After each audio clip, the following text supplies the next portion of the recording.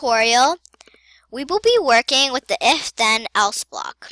The if-then-else block allows different outcomes based on conditions.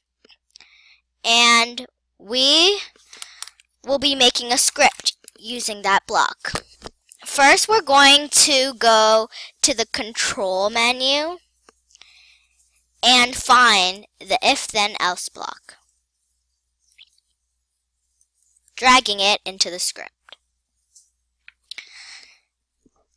Next, we're going to go to the sensing menu and drag the ask what's your name and wait block.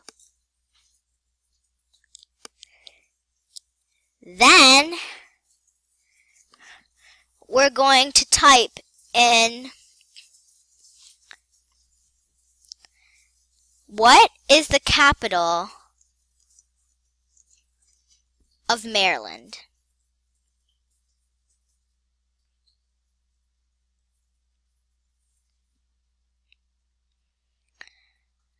After that, we're going to go to the operators menu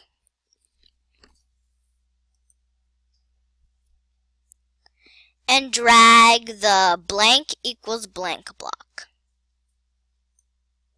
into the if-then-else. In the blank, we will put in answer, which can be found in the sensing menu.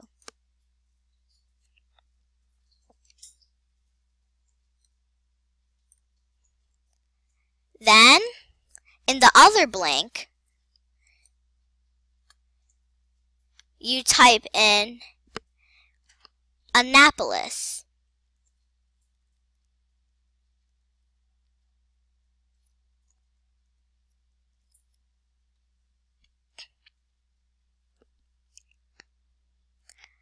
Then you go to looks and find the say for 2 seconds and place it in the if-then-else.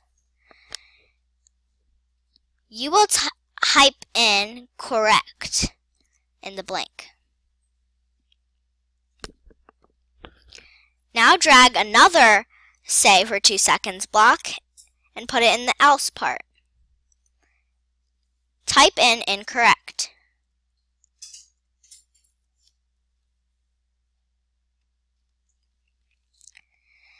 Then we're going to go to the events menu and find when green flag clicked and put it at the first part of the script. There we go. Now let's play it. Click on the full size thing. And then press the green flag.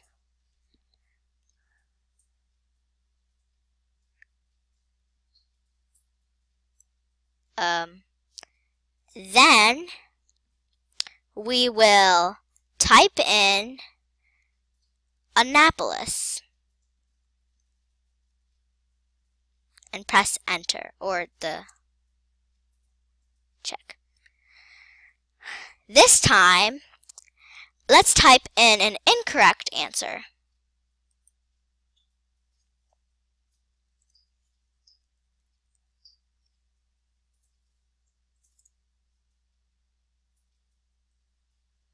Great. We've learned how to work with the if-then-else block.